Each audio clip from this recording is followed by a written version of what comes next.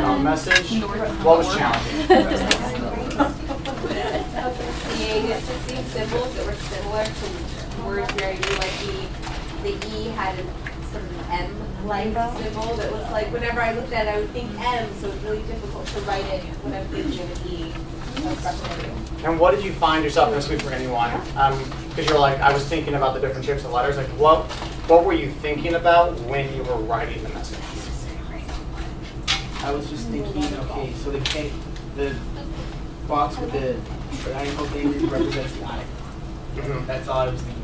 What represents what? Did you find it hard to think about like the message you were trying to write about? No. Yeah, I did. Okay, say no and say why yes. Why no, why yes? Because for me, I already knew what the message was going to be. It was just a matter of finding the adequate letters to express it. Instead of thinking of the message, I had to think of like each letter. I was like if you want to write a 7, you'd be like, why? How do I write that here? So I had to think of each little individual thing and not the message as a whole. It's too confusing. And even you were able to do it effectively, but you said like you thought about it beforehand and then you were holding on to that message in your head. It still kind of gets at the point of like if there was this cognitive jumping back and forth, like the message you want to convey, what letters would it take to form that word, how do you form those letters, and you can imagine that even as fully developed adults, that like that still was a lot of juggling. That's the things that are going on for our students when they're learning how to encode language, and that they don't have the highly developed executive processing functions that allow us to jump back and forth between tasks. So you can imagine how much more difficult it would be for them. What about the encoding part? What did you think about when you tried to read the message? Decoding part. I said that backwards. The decoding part, when you were trying to read the message that someone wrote. Oh yeah. Well, some of the symbols she used were ones I had used in my message, so it was a lot easier to decode those than the ones I hadn't used that she used. That's interesting. So your familiarity with those symbols what allowed you to get it quicker. That's cool. I thought it was harder to read the message than it was to write it, because at first I tried doing it without writing the letters underneath, like in real human letters. And so I tried doing it just by memory, and then I realized that wasn't going to work out, so then I had to go back and write the letters as each one what they meant. Did that make sense? Yes. Not really.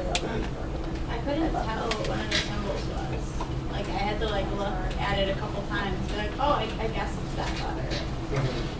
Which that really gets back to the point that we talked about when we did letter recognition, and just that like, especially for those of you working with the younger students this summer, like not just that a K is called a K and makes a sound usually, but they're like actually recognizing the shape of the letter, like it becomes so automatic to us as adults that it's easy to forget that in and of itself is a learning process. So you guys are probably able to make a lot of connections to this to your work this summer, but as we jump into writing, I like this exercise because it helps us think about how deceptively complicated the task of writing is, even when you're forming a simple 2-word message like this.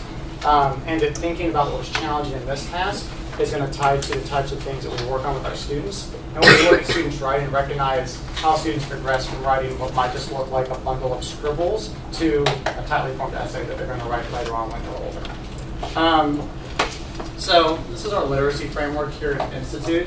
I actually don't like this graph very much because it doesn't put writing on here, but the point that they do make that is fair is that writing is the opposite of a lot of the reading skills. And someone brought up the point of that like the ones that you had written, was Jill, right? That the ones that you had written were easier to recognize, and you can see that in a lot of ways there's going to be a connection between students, even in these like what we might think of as like a pre-reading stage. Connections between the skills that lead to reading and the skills that lead to writing, that getting at them both ways is going to reciprocate off of each other and make it easier for them to learn. The next slide I love. This is like, so we get some of these slides prepared, and this is the most ridiculous goals slide I've ever seen. So just take it in and appreciate what a horrible slide this is. I want to share with you. These are our goals for today. Zor. And one thing I've started doing with some of my other sessions I wanted you guys too is that like the point of being in an IL session is that you're going to develop the skills and knowledge you need to support your students. It should really result in students learning. I hope that you enjoy the intellectual exercise of being in here and learning these really, what I think are interesting things. But really, at the end of the day, it's about what can our students do as a result of what we're doing in these sessions. So I redid their slide. What will all students be able to do as a result of the work that we're doing here today? Understand that writing conveys meaning and express ideas using progressively more conventional writing. And a lot of the work you do in EC and even lower elementary is looking at writing that may look really different from like our conception of writing or like an adult version of writing, and really recognizing what are the strengths along the way and what are the next steps we want to work on with students.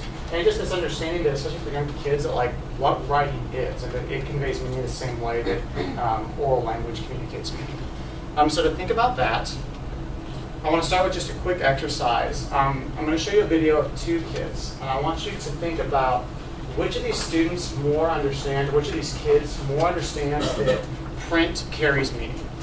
It might be kind of subtle.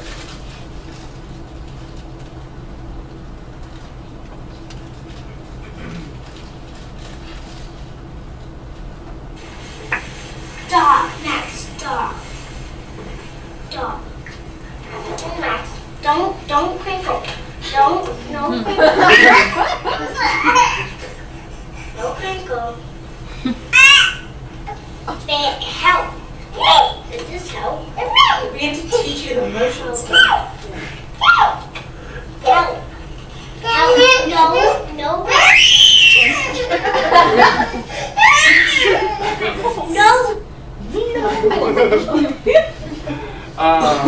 So that is Riley and Max Fraubberg. They're the children of one of my best friends and my mentor teacher in Oakland.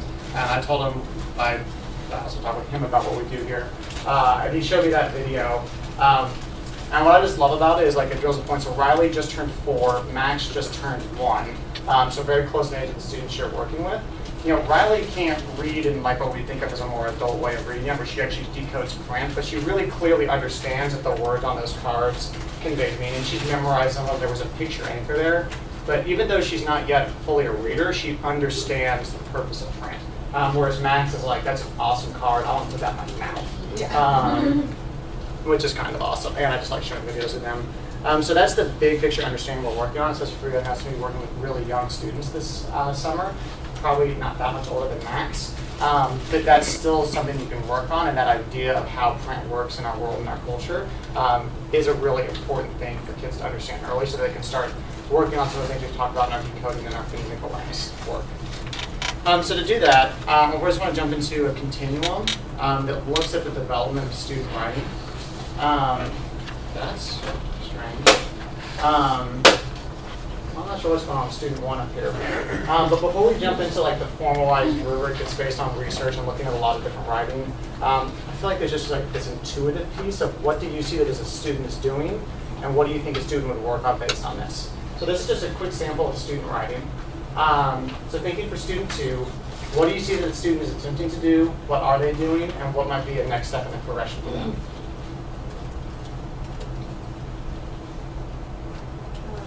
Thinking about that, you talk with someone around you, and then we'll debrief together. Then